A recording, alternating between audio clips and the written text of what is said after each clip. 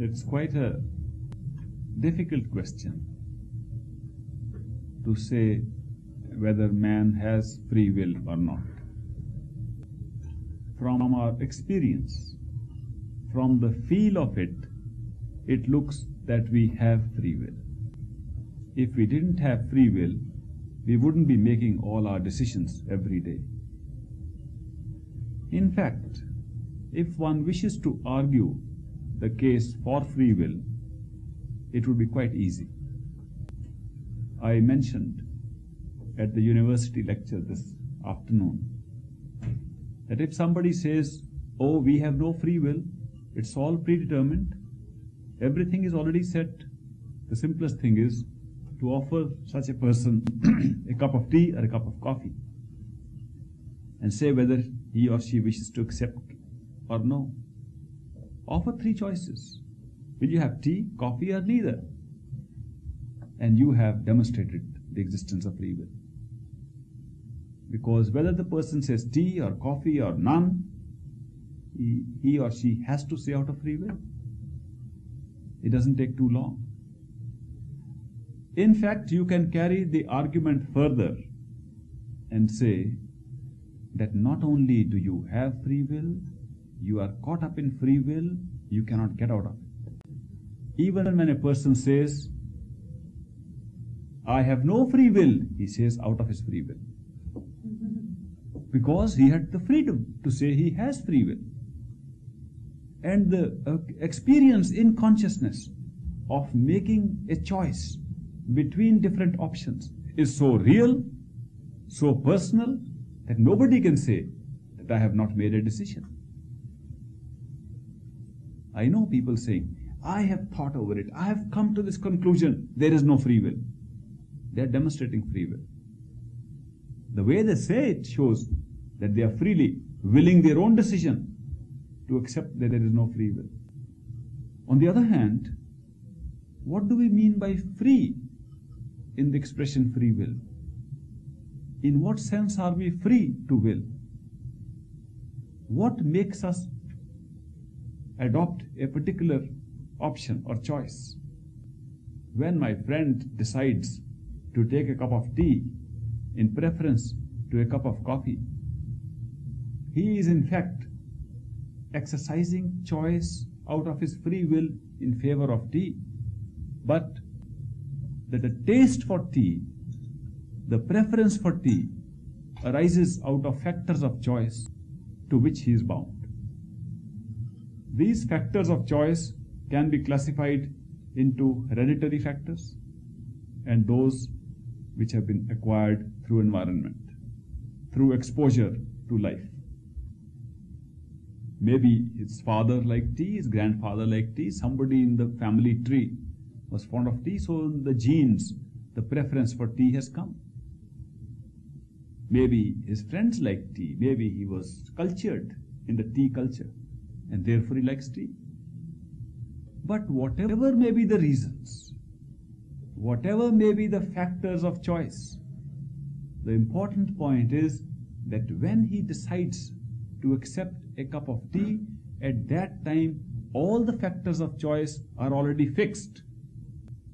He can neither change his hereditary factors, the genetics through which he has passed, nor can he change the environment through which he has passed up to the moment of making a choice in favor of tea. Therefore, if these factors could be identified and put into a computer, the computer could tell in advance that this man at this point of time freely will choose tea. What kind of free will is that? When the factors of choice are fixed, when the factors which determine preference are fixed, how can you be free? And yet one feels one is free. The reason why one feels one has free will is that one is ignorant of the factors of choice. One does not remember what experiences one has passed through. One does not know what the genes are carrying in the biological system. Therefore, the experience of free will arises out of ignorance of the factors of choice. And if we had knowledge of how our choice making goes on, we would have no free will. This seems to suggest that we have no free will because we did not have the freedom to decide where we shall be born. When we analyze the factors of choice, we find that the hereditary factors are fixed by one event alone, the event of birth. Being born to certain parents fixes all the hereditary factors. Nothing more is to be done. It's just one moment of birth and all the hereditary factors are fixed. It also appears that all the environmental factors flow from that very point. Your first environment is your mother, then the others around you, and from that you move on from one environment to another, all in a chain reaction starting from that point. That means the environment automatically follows that one single event, birth. Where you are born, at what time you are born, when you are born, determines not only your hereditary factors of choice, but environmental factors of choice. Therefore, your birth determines the way your free will act. You have no free will. You had free will, you would have free will if you could choose your own birth. And if you have no choice over birth, you have no free will. Then whose will are you using which looks free to you? It is the will of whosoever has decided upon when and where you will be born. People who believe in God are religious minded. They say that God decides where we shall be born. If that is so, then God alone has free will. The nature of God is difficult to understand. But if we take God as our own totality, our own summation, then in our totality we decide where our individuated self will have the experience of free will and what free will it will exercise. When we become total through expanded consciousness, we acquire the free will of God. What is the difference between free will of God and the free will of man? The free will of God comes from knowledge. The free will of man comes from ignorance. Man does not know why he is acting, so he thinks he is free. God knows why he is doing a certain thing, therefore he is free. The interesting thing is that the free will is one, not two. There is no clash, no conflict between the two. The same free will, the same series of events, the same choices, the same way of functioning of the mind takes place through a will of our own total self and an apparent will of our individuated self. The will is the same. It's a beautiful situation. If we can grasp it, it will change our life. If we can grasp that every time we think we are freely making a choice, it is in fact acting within the choice of our total self of God. If we could understand that nothing can happen, not even a thought in our minds, not even a direction in which to go, except with the will of God, we will quickly learn how to live in the will of God. And once we live in the will of God, the problems of having to make our own choices disappear. And yet we are aware that there is no difference between the will of God and what looks like our free will. Because it is one will. One will exercised at the total level, which looks free at individuated level but is not really free, is what we are talking about. Then free will is of one person, one power, one consciousness. I said in the beginning, it's a tough question. When we say, is man really free? The answer is, as man, no. As total man or God, yes. But the will is the same. They are not two wills. There is no conflict between the wills. If man's consciousness is expanded to totality, he has real free will. if his consciousness is blocked by individuation, he has no free will. Free will then is an experience of freedom that comes through expanded consciousness. There is another side to free will. If we have no free will, can we be punished or rewarded for our actions? If a guy is not responsible for what he does, can you punish him for doing wrong? Because he can do no wrong. According to the statements I have made, free will belongs to God. What about the guys who go wrong and are punished? What about the guys who do good things and are rewarded? Why shouldn't God be punished and God be rewarded for those actions?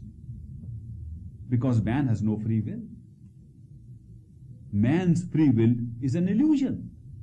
It arises from ignorance. What is this business of reward and punishment? The business of karma, as we call it in the East. What is this karmic theory? How does that come up? When there is no real free will for man. The answer is, free will for man is an illusion, so is karma. The system of reward and punishment is as much of an illusion as the system of free will, and lasts as long as the concept of free will lasts. If we rise above the level of individuation to totality and discover that there was no individual free will, that God alone was free, we would find that there was no karma, there was no punishment and reward. It was only one stage play with no ethics at all. Ethics and morality come after we are individuated and after we have the illusion of free will.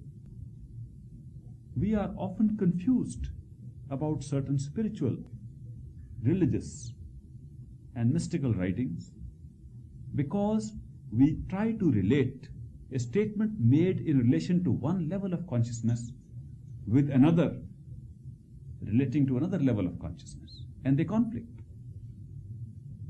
A statement made about our total consciousness, that it is one and is beyond karma, is related to another statement at the lower level that indeed our free will looks to be real. And we tie up the two, or try to tie up the two, and we say, oh, there is no real karma, but we have free will, we can go ahead, do what we like, there is no karma. Both statements are true, but they relate to different levels of consciousness. Both are consistent if we realize that there are levels of consciousness, and if we can understand what those levels are. Karma is a process in consciousness. In this country, the word karma has been used quite often now. And I was a little surprised when Professor Mueller said he's going to title this talk as Karmic Consciousness. And I said, who will understand what is Karmic Consciousness? It's a Hindi Sanskrit word from India. But then I suddenly realized, no, it's more of an American word today. When I first came to the United States in 1962 and went about in New York, I saw a lot of cars moving with the word karma written on it. I stopped one of them. I said, you know what's written there? They said, yes, that's karma. I said, where did you pick it up from? They said, from the health store.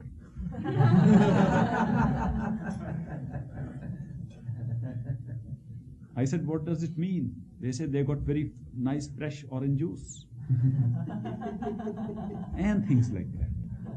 I noticed that we were using this term in a completely different sense.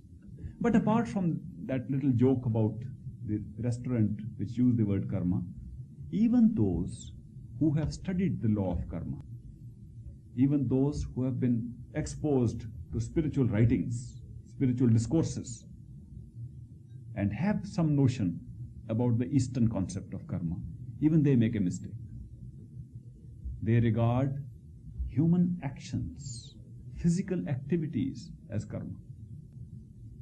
The first time I came to this country and met people who were supposedly engaged in the pursuit of self-realization or God realization, I was very disappointed because those people were so gloomy and dark. I said, are you going towards God? They said, yes. I said, then why are you so gloomy? They said, because of our karma. I said, that's amazing. Aren't you going towards the home of happiness, joy, fulfillment? How could you be so gloomy? They said, we are weighed down by our karma. And I couldn't see where the karma lay. So I had to ask repeatedly, what do you understand by karma? And they said, well, we are working out our karma. Now we have worked out with one, now we are working out with another. I said, what one? One wife, one husband, second, third. They're working out with several permutations and combinations. They're working out with sicknesses, accidents. They're working out with all the bad things around. I said, I didn't know this was karma. My understanding was quite different. The same thing happened when I gave one of my early talks in Detroit, Michigan in 1963. And after the talk, one old lady walked up and said, sir, may I shake your hand? I said, why not? And she said, no, I was afraid I may add to your karma. I said, lady, pause for a moment. Tell me, how do you add to my karma by shaking my hand? She said, maybe if I shake your hand now, you have to come again to shake my hand. Because that is the law of karma. Whatever you do now, the same thing has to be done again. And I said, lady, how are you sure that I didn't shake your hand previously and now I've come to shake your hand, and if you don't shake my hand, I'll have to come again to America? How do you know? How do you know whether we are paying off karma or creating karma, if this is karma? Oh no, law of karma doesn't mean these things. Karma is a state of consciousness. Karma is in the human mind. We call that part of the human mind which is exposed to impressions as antashkaran. Antashkaran means the sensitive part of the human mind which can pick up impressions. And the impressions we call samskars. Samskars are the previous impressions of what we have gone through in experience in consciousness. Once those impressions are picked up by the human mind, they stay. And the future course of experience is guided by those impressions. And this situation, where the mind picks up impressions and works them out, is called the law of karma. Karma is a mental activity, not a physical activity. If the mind is unaware of a certain activity, there is no karma. If the mind is aware of a certain activity, but there is no physical activity following it, there is karma. Karma is entirely mental. We create karma with our mind, we work it out with our minds. We don't have to work out through physical activity following that. It may or may not. There can be physical activity following a mental decision, or there need not be. Karma is there. Karma is an illusion, and as big an illusion as free will, and subsists along with it. Because you cannot be punished or rewarded except for your actions, and you cannot act if you have no free will. So long as you think you have free will, to that extent and that long, you are under the operation of the law of karma. The moment you rise in consciousness above the illusion of free will, you have also at the same time risen in consciousness above the illusion of karma. Karma and free will are tied up together. Karma then is merely the retention in the human mind of previous memories and experiences, and the working out of future decision making, future mental activity based upon the previous experiences. When we come with previous impressions, previous samskars on our mind, and then because of those previous impressions we act in a certain way, this is called pralabdha karma, destiny. Karma of destiny, we call it. Why? Why?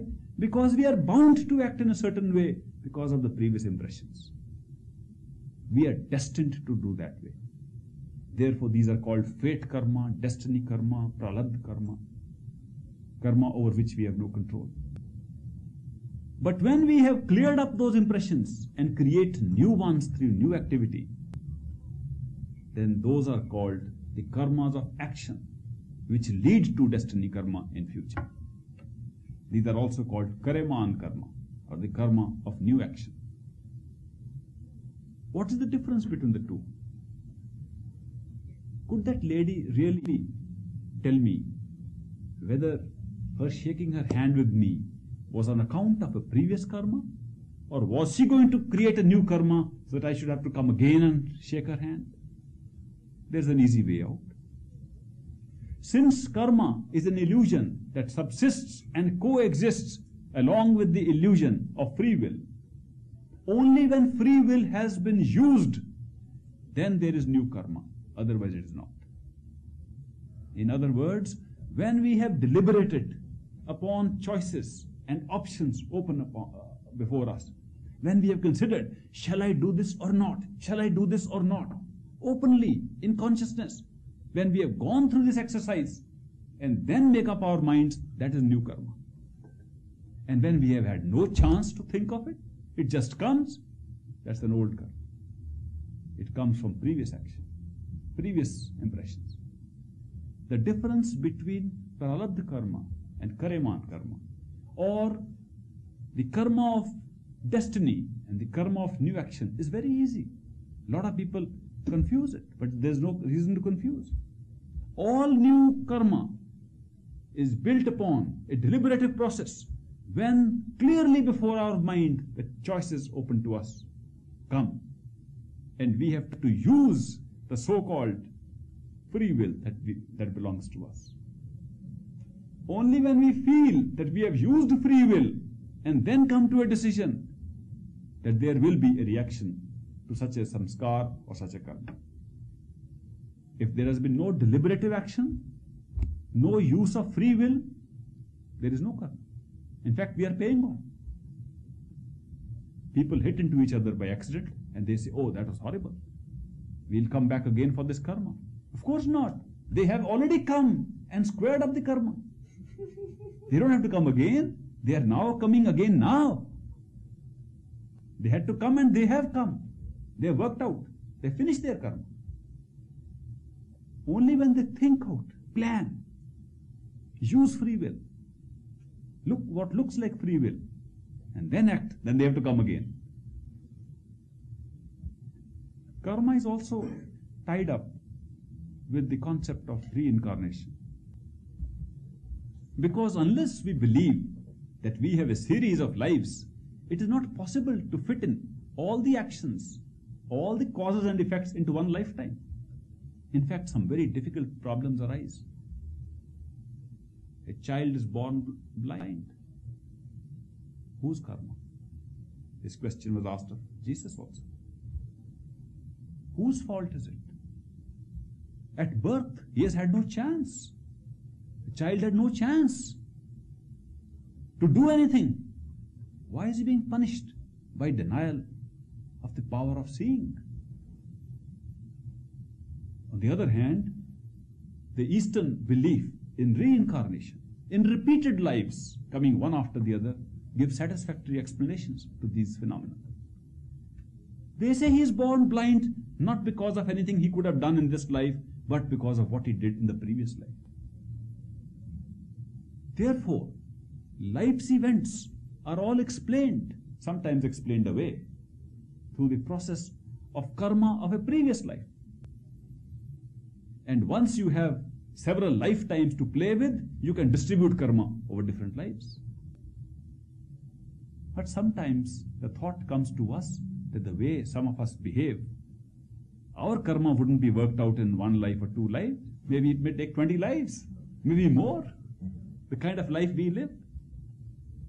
How can we jam up all the activity, all the follow-up action of our mental actions of one life? Well, we don't jam up in one life. Once we accept the theory of reincarnation of the human spirit into different forms over and over again, it becomes easy to divide up the karma over several lifetimes. Then what happens to this karma? while it is not divided in the life to be led now. The Eastern concept is, it is held in reserve in the same antashkara, the same mind. The mind then does not work out everything that goes into it. It picks up the impressions, holds on to those impressions in its sensitive part, works out part of them in a lifetime, holds the rest for distribution in other lifetimes. So apart from the previous karma which has become part of this life, that is pralabdha, apart from the karma we are now creating in this life, which is called kariman, we have a third type now, the one that is held in reserve for future distribution, and which is called the sinchit karma, or the reserve karma, or the karma that has not been brought into play. Then it makes it very easy just to go on distributing karma over a period of time. It would seem to us, again, from the way we live our lives, that the sinchit karma must be a tremendous storehouse. We may not be able to go through it in a million lifetimes. And these yogis, mystics, masters, those who have gone through those regions where these karma can be studied and impressions can be read off directly from the mind, they say that is very true. When you look at the sinchit karma, the storehouse of reserve karma inside us, it is amazing. It is so full, we could spend millions of lives. We wouldn't be able to clear it. It's a very small fraction of what we have to do, that we come and do in one lifetime. Therefore, this huge reserve that is kept back, that keeps on hanging like a Damocles sword over us, and influences us without being part of our immediate mental activity, influences us through moods, attitudes, silent reactions to people, to situations. That karma also affects us in a very subtle way. It's a heavy load, and we feel we are under that load. That would be karmic load on our consciousness when we are living here. Karma then is of these three kinds and affects our consciousness.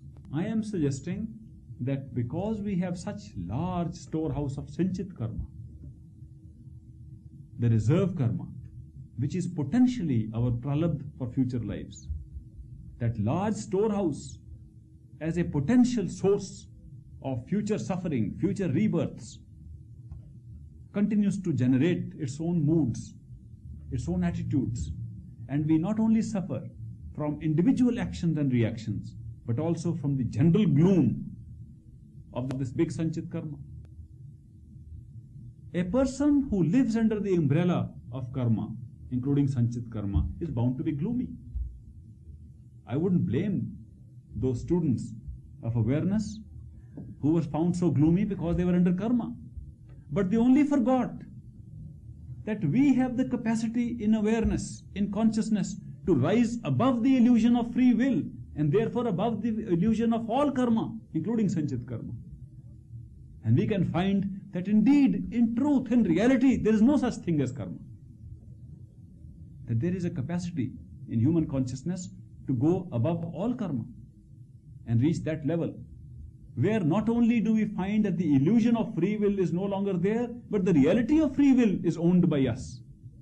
Where we find that the illusion of this karmic load is not there, but that we are the makers of a play which we watch. There is no real karma. Look at a puppet show. We have in India very nice puppet shows where a puppeteer stands behind and he puts up a screen where his face cannot be seen, his hands cannot be seen, but then the puppets are put on the stage, so he operates from behind and pulls the strings. There's only one puppeteer in our puppet shows, small puppet shows. A lot of puppets are there. The puppets fight with each other. They love each other. They marry and divorce each other on the stage. Do they have karma? How can they have karma? They are puppets. But so long as the puppet show is watched only as a show below the level of the puppeteer, they have karma. The illusion of karma, the appearance of karma. The moment we go above into the hands of the string puller, the one who pulls the strings, there is no karma at all. It's the same thing here, that we have karma so long as we have the illusion of freedom of choice. When that illusion disappears, karma disappears. We should be happy if we are students of awareness and are expanding awareness into areas where we will transcend karma. There's every reason to feel that we will be able to go beyond this illusion. Why we make the mistake is because we get tied down to the belief of free will, even when we talk of freedom from the mind and so on. And because of that belief, we get tied down to the illusion of karma. But I wanted to explain this law of karma so that we do not take it as an independent law. It is an illusion that exists along with free will. The illusions around us are so many that we sometimes feel that real experience is not possible in these illusions. A real experience can be created from an unreal thing. Try to understand this. It's something important. The experience is real. The cause of that experience is not real. It's very difficult for people to understand, but I'll explain. Pain of a real needle through the dream sequence, through dream consciousness.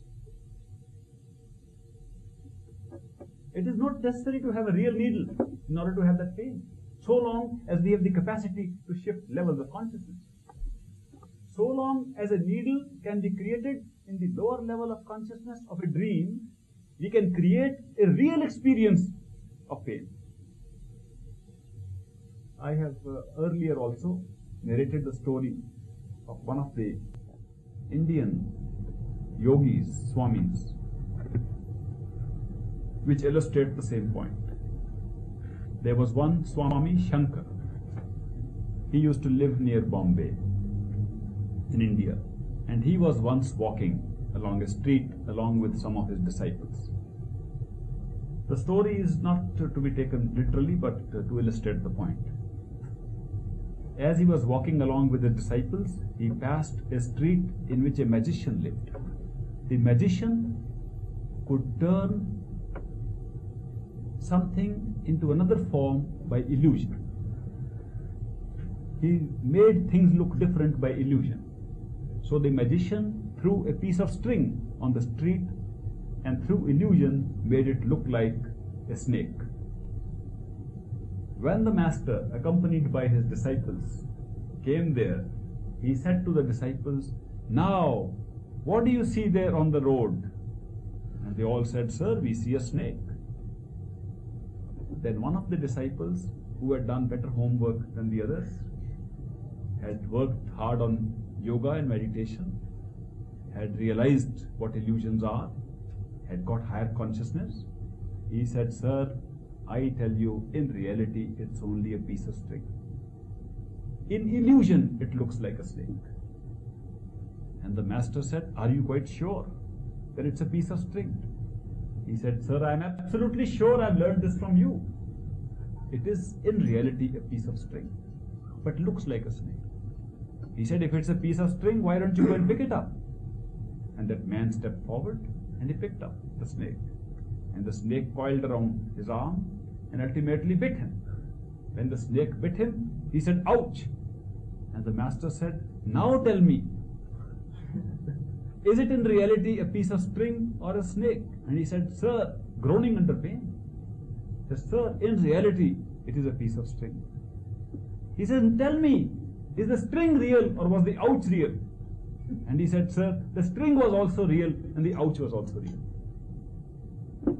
The point was the same which I am making now. To get a real experience, you don't need a real object. So long as the illusion is perfect, you get the same experience as you would get from a real object. The illusion of free will creates the real experience of karma. The illusion of this world being real creates real experience with this world.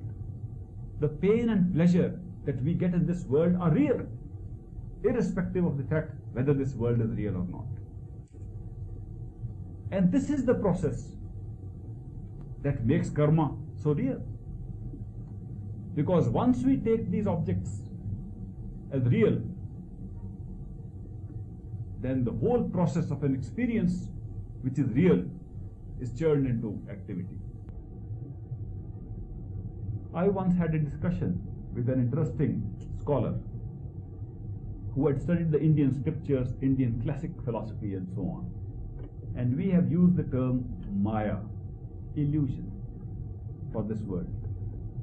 That this world which you see is Maya, illusion, unreal, appearance. It's a world of appearances, shadows. Many words have been used. The term illusion is not correctly used as a translation for Maya. Because illusion is that which is unreal. Maya is not unreal. It is unreal in its objective reality. It's real in its subjective experience. That makes all the difference. If you go to see a movie on the screen, would you say the movie is real or unreal? As a movie, it is real. You are seeing it as a movie. But as people moving on the screen, it is unreal. There are no people moving. It's a film that's being projected. But as a projection of a film, it's real. It is a film that's being shown. The experience of seeing the movie is real. We make a mistake in understanding the nature of illusion. When we have a dream, is the dream real or unreal? As a dream, it is real. We are in fact dreaming. Nobody can deny there was no dream. The dream is real, but the things and the people we see in the dream are not real. Unreal objects, unreal persons, unreal things can generate and create real experiences. This is what is happening around us right now. All that we see in objective form is unreal. In subjective experience, it is real. The term Maya suggests that what is unreal is taken as real and what is real is taken as unreal.